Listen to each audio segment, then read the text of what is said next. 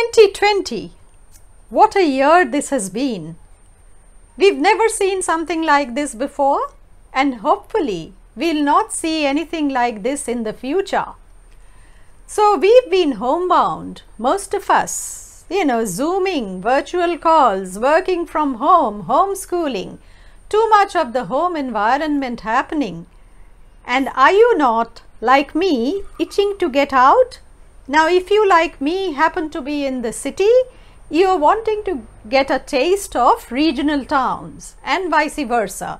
So if you are in a regional town, you would love to get into the city and experience a bit of the urban life.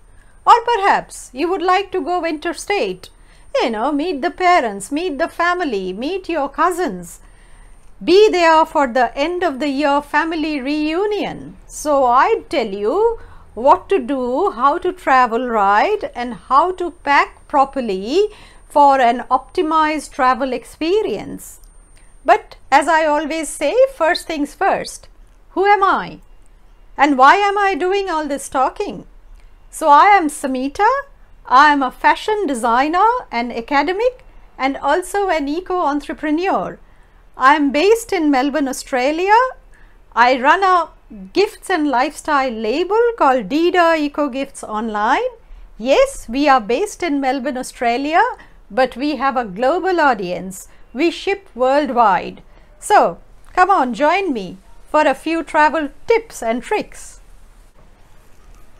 Now, it really depends upon what kind of travel you are doing. So are you going away for a fortnight, or are you going away just for a few days? If you are going away just for a few days, you do not have to carry around bulky luggage. So what you can do is you can get hold of this kind of a strong canvas tote bag. So this canvas bag is bright, it's got an Aztec inspired print, and it's got a fairly capacious interior, there's a plenty of room inside. The best thing about these canvas tote bags that these are incredibly versatile. So they would be your carry-on luggage, they would be your overnight bag, and they would also double up as a beach bag if you are going to a resort, for instance. Or if you go shopping, even grocery shopping, this would be fine. You do not have to carry 3 or 4 bags, so one bag would suffice. This canvas bag, for instance, comes with 2 outer pockets. So one has the snap lock, the other one has a buckle. So what you can do is, that's exactly what I do. I'd store my essentials in these outer pockets. My water bottle goes in here. Sunglasses, which I require all the time, goes next to the water bottle. I'm very fond of munchies, especially when I'm traveling. So all my muesli bars, my nuts, my crackers and biscuits would go into this pocket. And because I can buckle it up, it stays secure. So no spills, you can even put like a couple of cans of soda or things like that. So once you do it, you buckle it up and it stays secure. So that's another reason why you should invest in a good tote bag. That was about a short stay. Now suppose you are going away for a fortnight. You'll need to carry a little more and make use of these calico bags. Take about, if you've been buying from Deidaa, I'm sure you have a few calico bags like these. So make use of these. Say take about 4. Use the first one for your trinkets, like your jewelry, little bits and bobs. Use the second one for your lingerie. The third one maybe for your hair ties and scrunchies, and the fourth one for your first aid, for medicines, and that one you should always keep with you in your carry-on luggage. Use the mesh bags for shoes. I actually got this tip from a client, and I normally would say you use the mesh bags to store your veggies or your produce, your fruits. But she said, no, Samita, you know what I'd be using these for? I said, what? She said, I'd store my shoes in these, and because it's mesh, the shoes would be well ventilated and there would be no, and if you say, for instance, she advised that I put a sachet of, say, lavender or something like that, and if you put a little sachet of something, you know, fragrant something in your shoe bag, your shoes would always smell nice. So no yucky kind of smell coming from your shoes. So what a wonderful recommendation that was. I would also suggest that you do not buy the plastic pods, you know, the plastic inserts, the bags that we put inside our travel bags. I'm a big fan of pods, but I'd never use plastic. So make use of your bigger calico bags, the drawstring ones. So make pods for different things, maybe one for your sleepwear, one for your t-shirt, another for your you know, your lingerie, the third one, the fourth one for your trousers. And once you've placed these pods in your suitcase, in your travel case, use the nooks and crannies for these kind of small bags, you know, small bags containing your scrunchies, small bags containing your socks, small bags containing your lingerie, you know, your inner garments. So that way you optimize every little bit of space in your travel bag.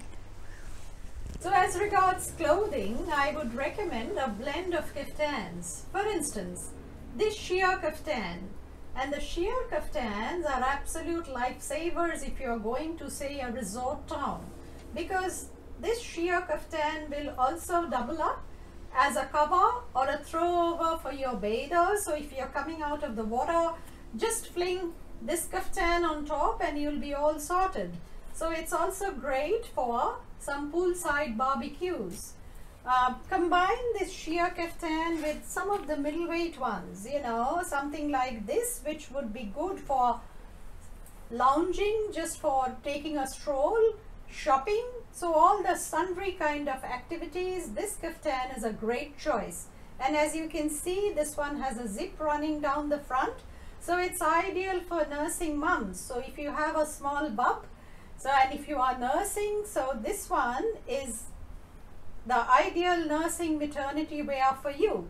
And I personally like a couple of these, you know, the beaded kaftans that allows me to do an easy transition from morning till evening. So if I've gone out in the morning, afternoon, and then I have to get ready quickly, make that transition from casual morning, afternoon wear into something which is slightly formal for the evening. Maybe I'm dining out. So these kind of beaded kaftans is the answer to your formal wear combined with casual wear kind of problem. If adventure is your poison, so make sure that you throw in a couple of t-shirts, a few t-shirts. You know, t-shirts are ideal for adventure activities like trekking or hiking. So combine your kaftans with some very comfy t-shirts, and these t-shirts are made out of organic cotton.